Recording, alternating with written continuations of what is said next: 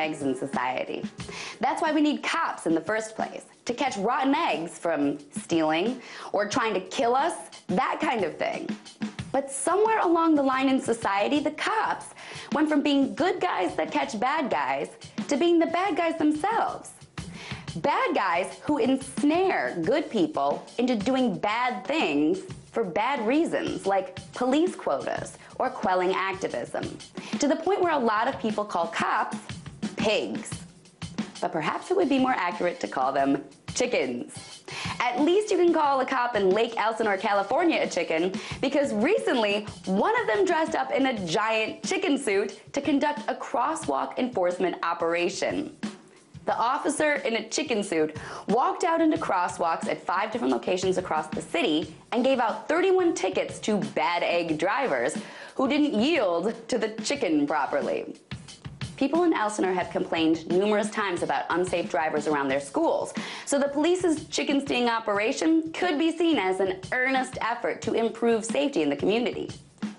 Still, police were definitely out that day to ensnare people not yielding to weirdos in chicken outfits. And it wasn't the first time police in that area have been out to coax people into being bad eggs. In July, the 2013 Lightning in a Bottle Music and Arts Festival was held in a nearby park, where 58 people were arrested for drugs.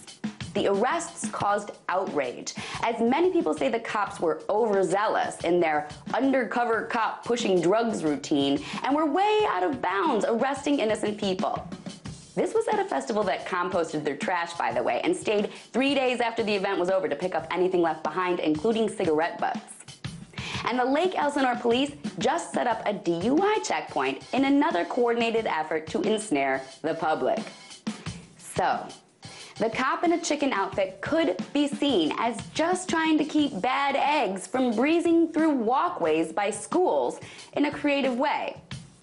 Or it could be seen as yet another tactic of the police trying to ensnare good people into doing something bad. It's hard to say how we got to a place in society where the people who are supposed to protect us have become someone we see as the bad guy. I guess it begs the question, which came first, the chicken or the rotten eggs? Tonight, let's talk about that by following me on Twitter @TheResident.